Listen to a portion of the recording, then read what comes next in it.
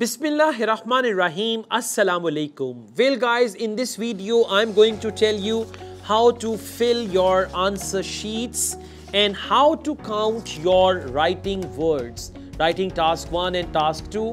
What is the easy way to count all the words, right? Now let's take a start. First of all, I'm going to tell you about IELTS listening. The answer sheet I have, this is black and white. This is actually black, but in actual exam you're going to get answer sheet listening side is green and reading side is blue, right? So that they could see during the reading test if there is that during the reading test, if there is that green side, they can identify that and they can ask that candidate, turn it over, you're not allowed to go back, okay?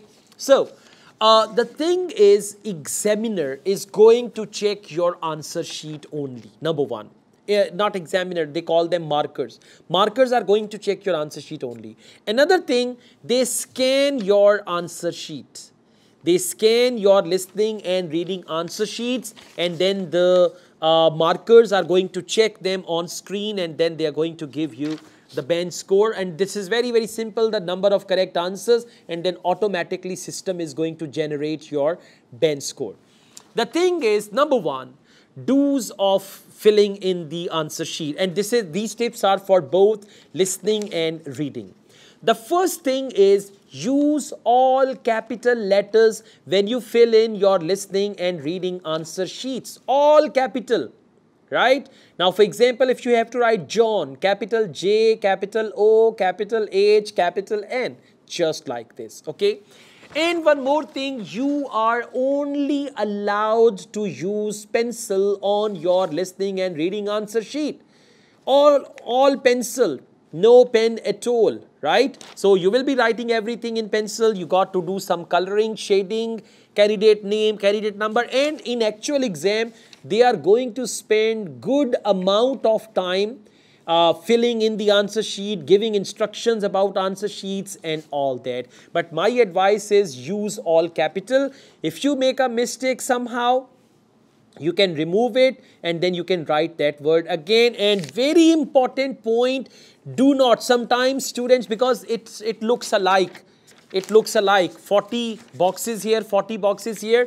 The first thing is you need to clearly identify that this is listening answer sheet, and then write your listening answers onto listening answer sheet. One of my students once by mistake wrote listening answer sheets on reading side, and then he realized that immediately. He requested, in listening he realized that, and then he requested the invigilators and they gave him another answer sheet. Usually they don't provide listening reading answer sheet, but if it is done in the first 1 to 2 minutes that you've written 4, 5, 6 answers on the reading side in your listening test, you can ask them and they will give you another answer sheet, and there's no problem about that, okay? I mean, I'm telling you what you can do. Next, it's reading. Okay, for listening, they will give you 10 minutes to complete your answer sheet or to transfer your answers from the question booklet to the answer sheet. You will be given 10 minutes in listening. But in reading, no extra time will be given. Within 1 hour, you have to write all your answers to the answer sheet. For that, I advise my students, when you complete section 1, transfer the answers to the answer sheet. When you complete section 2, transfer the answers to the answer sheet, and section 3 answers should be written directly onto the answer sheet. Guys, remember, when they say candidates, stop writing. Even if you write an alphabet, you will be penalized. Right? Even your test can be cancelled. I'm telling you, even if you write one of my students, examiner, the supervisor said stop writing, and she kept on writing, and then, you know, her result was delayed and later on test was cancelled. So they are very, very touchy about rules and regulations. It's not that unless they come and snatch the answer sheet from you, you go on and you keep writing. Okay, so this is all about listening, reading. Use all capital, right? Write your answer very, very clearly so that the markers read them easily without any problem. For reading, if it is a list of headings, use Roman numbers, okay, not English numbers. And for true, false not given, although you can write capital T, capital F, capital NG, but I advise you to write complete word. How long does it take to write true, TRUE? So write full words so that there isn't any problem. After this, let's move on to writing answer sheet.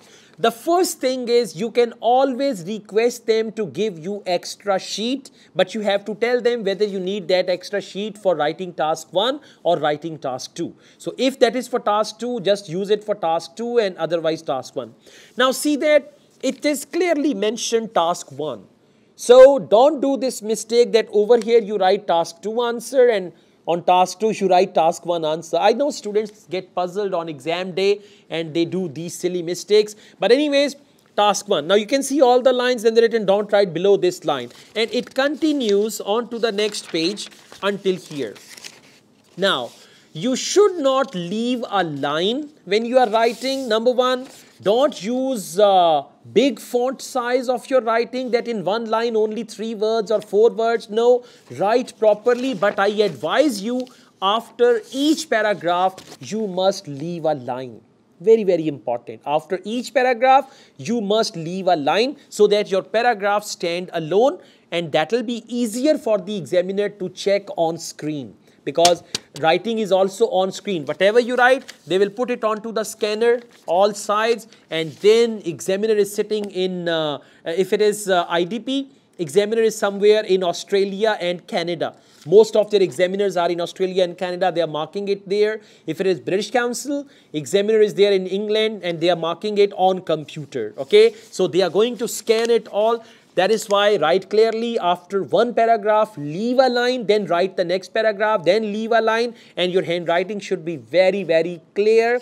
Write all the words, even small letters clearly. Now on to writing answer sheet, do not write all capital, okay? That is only for listening and reading. Over here, follow the rules of capitalization, punctuation, right? Proper sentence structures and each and everything, paragraphing and all that, okay? All right, now after this, how to count the words? One way, I would advise you that you must count the words and make sure for writing task 1, you write 150 words minimum. 150 word limit is minimum words. You may write up to 200 words, which is quite fine if you manage your time, because you have 20 minutes for task 1 and 40 minutes for task 2.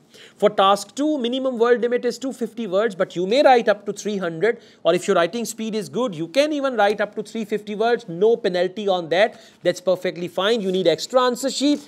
Just tell them task 1 or task 2, they will give you extra answer sheet as well. Now, you can see in one line average number of words. For example, count one line here, one line here, one line here, and divide it by 3. For example, over here you've got 7 words.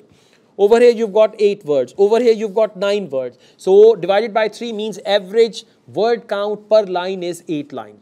Now, count the lines multiplied by the number, count the words, first the words, okay, then count the lines multiplied by words. For example, if you've written 20 lines and there are average 8 words per line, so that's going to be 160 words. For task 2, for example, you're writing 8 words per line, okay, and there are 30 lines, that means 240 words, you need to write some more.